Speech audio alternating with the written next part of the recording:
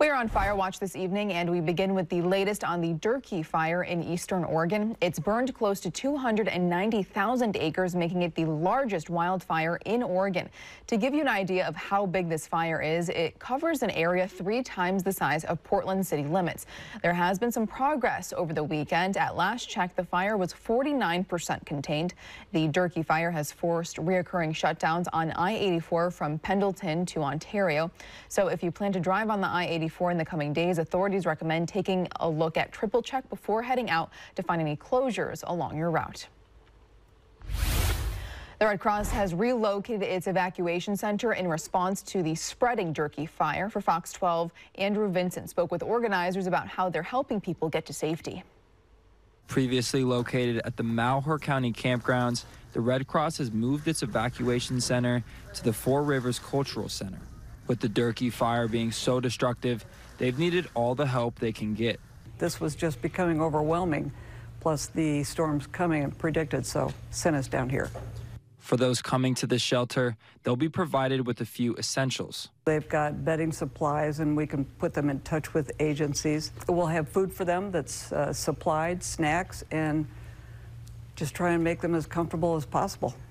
The amount of people coming is still not known. We don't know yet, but we have to be prepared. For here, we're prepared to shelter 50 people, but can make plans change as quickly as we need to.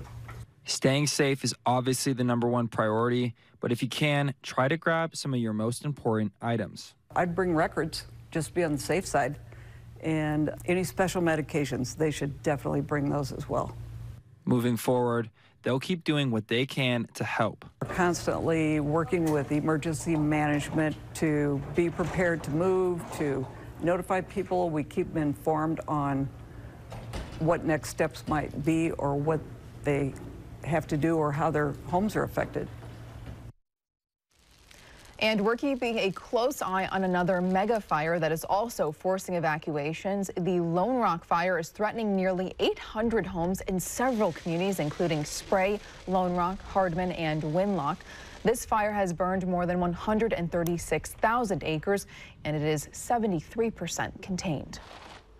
The Oregon Department of Emergency Management and ODOT want to make sure you're safe while traveling through the eastern part of the state because of these fires. They say you should pack a fire-safe car kit. That should include cat litter, a dust mask to help with the smoky air, a fire extinguisher that you're familiar with using, and extra water. ODOT also suggests if you have to pull over to stay on paved surfaces and avoid dry grass, and remember not to toss lit cigarettes out of your window. And lastly, they say to make sure there's nothing dragging from your car or truck that could create a spark.